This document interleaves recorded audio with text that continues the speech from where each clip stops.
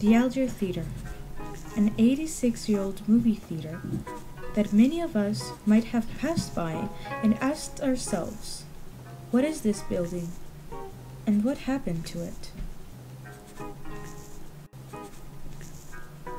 So in 1935, this theater was built, and it was one of really hundreds of neighborhood theaters in the city of Detroit back then.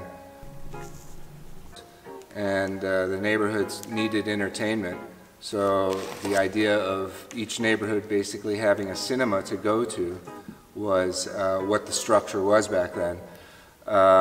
People walked to the theater. There was no parking per se.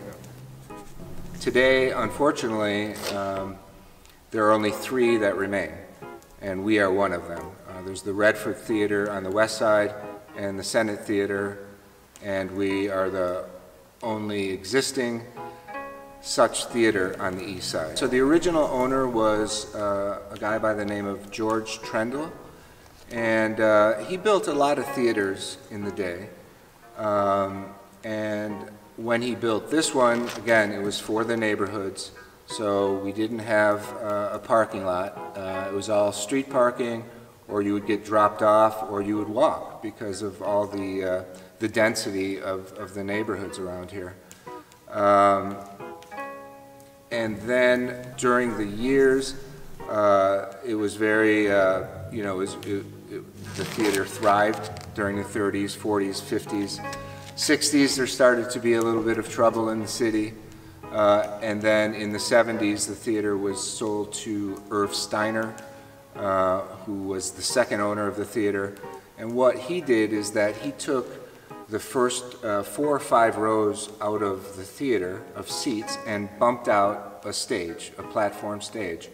And at that point, what they started to do here was not only show films, because they continued to show films, but they did like concerts and theater plays and other events like that.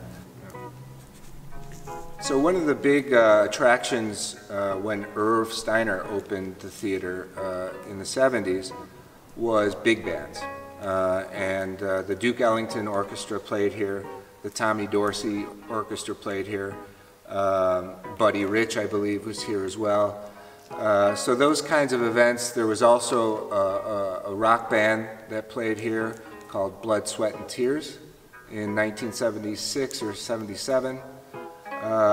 So that kind of changed from the neighborhood theater to more of an events type theater until the 80s.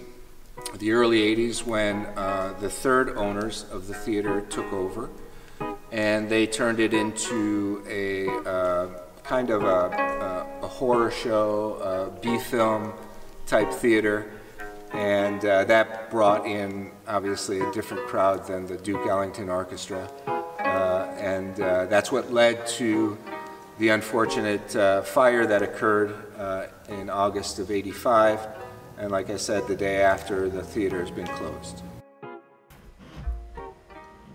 The building is now owned by the Friends of the Alger Theater, a non-profit organization built by the community, and they are working on breathing a new life into the Alger Theater.